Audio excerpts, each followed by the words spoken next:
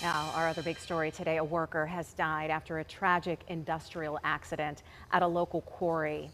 It happened in Indiana County. The victim was essentially buried under tons of limestone. Guidotti has more on what investigators say happened. The first calls came into Indiana County 911 at about 10:25 of a man allegedly trapped under tons of stone.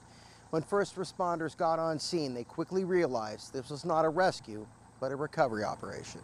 The grounds of Ridge Limestone Company saw multiple first responder vehicles roll in minutes after the incident occurred. When I got up there, I found a 25-ton hopper, 3/4 of the way full with limestone, and the patient was trapped in the middle of the hopper. He was inside the hopper, and the gravel was loaded into the hopper with him in it.